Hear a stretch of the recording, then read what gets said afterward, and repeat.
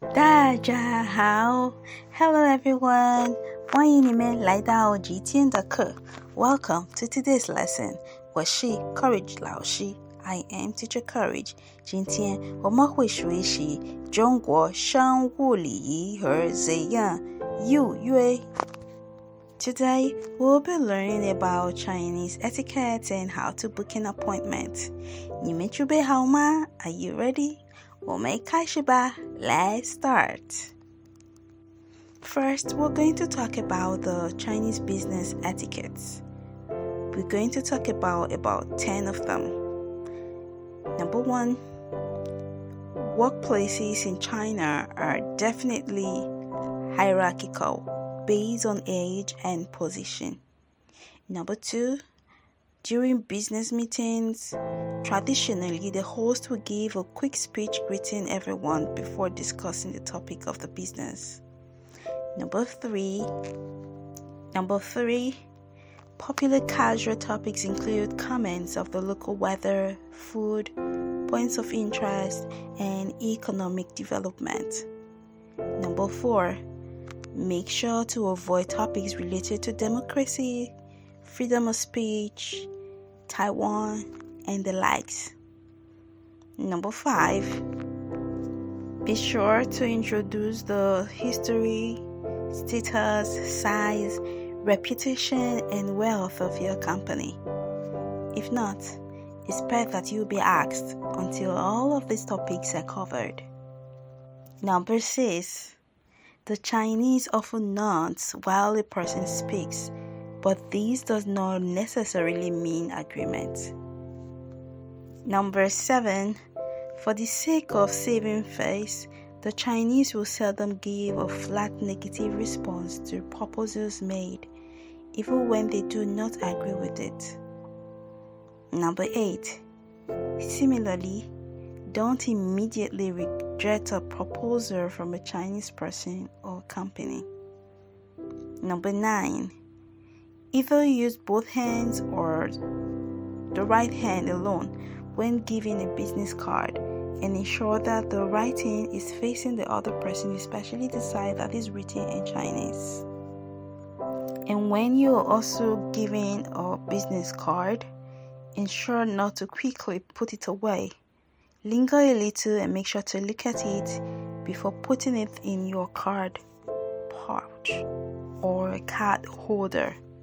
Otherwise, it will be considered rude. Number 10, it will be considered rude to interrupt, so refrain from doing so. Try to slow down and pause between points to give them an opportunity to speak. And make sure to be careful with numbers, because the number 4 is considered the lucky, but number 8 is considered the luckiest number. So whatever number you're referring to or giving maybe an item, make sure not to use number 4 or give the number 4. So there you go. These are some of the business etiquettes you need to remember when dealing with Chinese during business. Okay, now let's talk about booking appointments or making appointments. 怎样预约 How to make an appointment. Okay, so now let's look at other vocabularies that you can use when making an appointment or booking an appointment. 约定 Appointment is another word for appointment. Or you also have 预约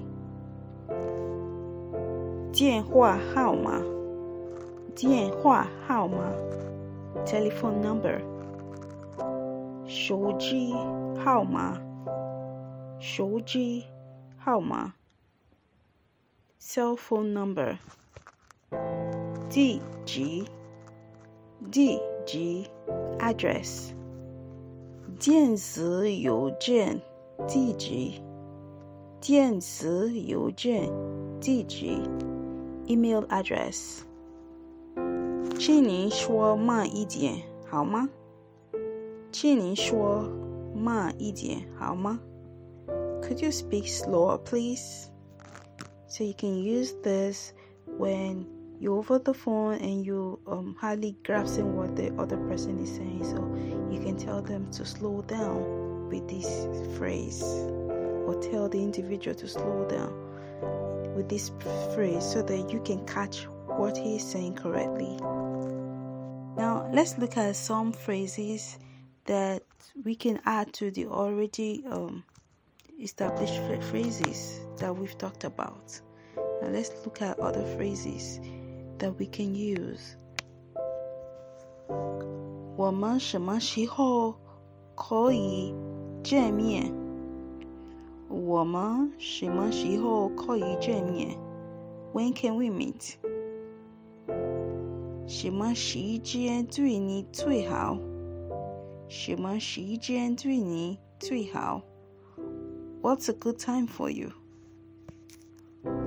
我今天下午有时间。我今天下午有时间。Or you can say 我今天下午有空。我今天下午有空。I am available this afternoon. 时间 means time, to have time, or to be free. So in place of 时间, you can use 空, right? It means free time, to be free. How? Now another phrase that you can use is 你明天下午9点有时间 or 空吗？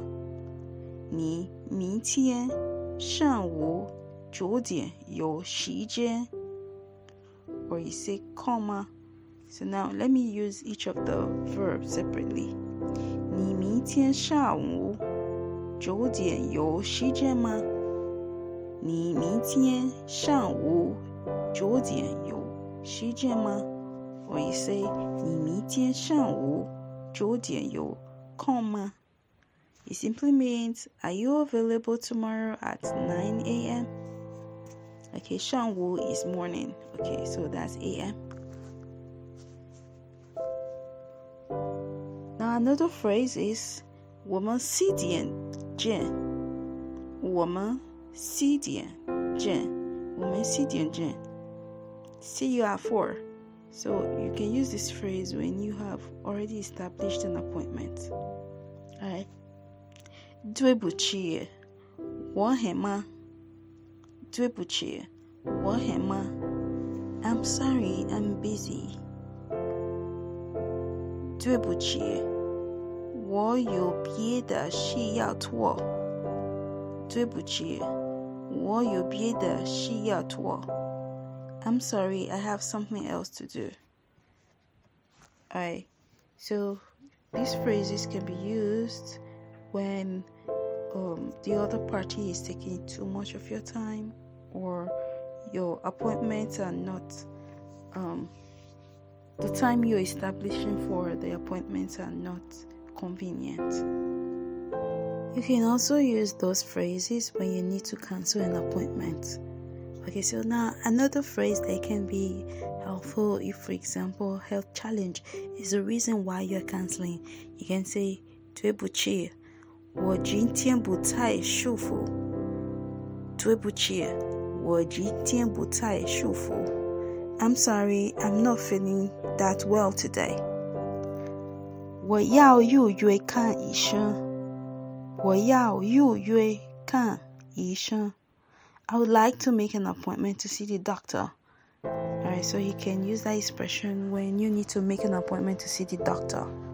Note that when it comes to an official appointment of any kind, punctuality is very crucial. Arriving 5 minutes late is considered very rude.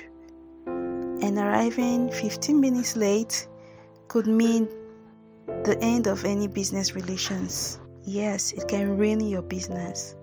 So it's better to call ahead if you will be arriving late, but be prepared to provide a reasonable explanation. Alright, so now to say I want to make an appointment, you say 我想预约. 我想预约. I want to make an appointment. And then you can say what the appointment is about. you want to make the appointment with. So now let's say, for example, you want to make an appointment to make your hair. Then you say, 我想预约剪头发。我想预约头发。我想预约剪头发，不好意思。我想预约剪头发。I want to make an appointment to make my hair. Or if you want to make an appointment to see the doctor, you say 我想预约看医生。我想预约看医生。I want to make an appointment to see the doctor. Alright, so now I'm going to show you the sequence of making an appointment, or the expression, how to construct your sentence. Now, if you want to make a request for a day, you want to make a request for a day, so you say 我想预约 plus day, and if you are adding time, then the time will come after the day. So you have 我想预约 plus day plus time. Okay, so that's the sequence. So for example, let's say we want to make an appointment to see the doctor. We want to make an appointment to see the doctor with day and time. So now let's say we want to make an appointment to for tomorrow 2 p.m. Okay, tomorrow afternoon by 2 p.m. Alright, so now to say that, the sequence is 我想预约 then the day and then the time. So you say 我想预约, so the day now is 明天下午 time 2点, and then what you want to make an appointment for is 看医生 to see the doctor. So you say 我想预约明天下午2点看医生。我想预约明天下午2点看医生。我想预约明天下午2点看医生。I want to make an appointment to see the doctor tomorrow afternoon by 2 p.m. So now if you are using a date in place of the day, then the sequence will be 我想预约 plus date plus time. 我想预约 plus date plus time. Now, if you want to use that sentence structure, we can have something like 我想预约 I want to make an appointment. 2月8号 February 8th, which is the date.